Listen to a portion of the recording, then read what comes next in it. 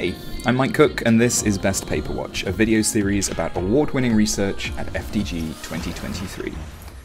This video contains spoilers for Boyfriend Dungeon and some discussment of harassment and stalking.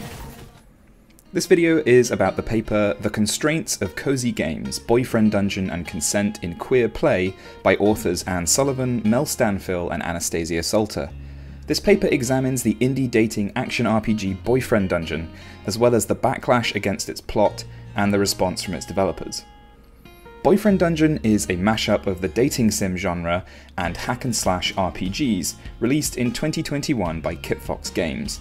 Players meet cute people, and one cat, around town while looking for love, and these same people, as well as the cat, transform into weapons to help them delve into dungeons and fight monsters. Prior to the game's launch, it was often featured alongside games with a cozy vibe, or on game news networks such as Wholesome Games. However, after the game's launch, its core plot, where one of the characters stalks the player and harasses them over the course of the game, became a point of contention with fans who felt it had blindsided them, despite the game carrying a content warning. In this paper, the authors explore the complexities of this game's anticipated launch, the fallout from the backlash that led to developers making changes, and the issue of whether queer developers, studios, or games are held to different standards than others.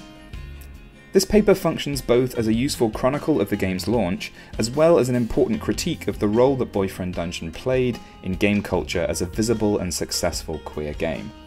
The paper's analysis brings together many different sources and perspectives to give the full picture of the story, including discussing the game's Kickstarter funding and its relationship with its fanbase, as well as the follow-on impact on queer game developers.